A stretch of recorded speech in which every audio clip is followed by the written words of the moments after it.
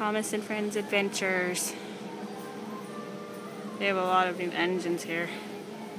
I am not a fan of these adventure things. Well, unfortunately I have no choice but to buy them. Just pick up one to show my viewers. This is a taken plate, the new James that they released. And let's see what else they got. Here's a Shima, Gina, and Rosie in the diamond mine. Let's see what else they got. Thomas and Friends. Thomas, the race one, Space Adventure Thomas, or whatever we call it. And there's, let's see what else they've got. Flynn. I don't care for these at all, like, seriously. Who's this character? Oh, it's Flynn again. And they have the new Rosie. I'm not a fan of that. Oops.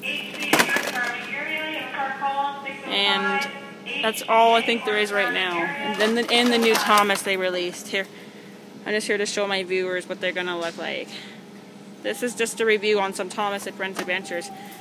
I have just purchased one of these things tonight, so stay tuned for the video, guys.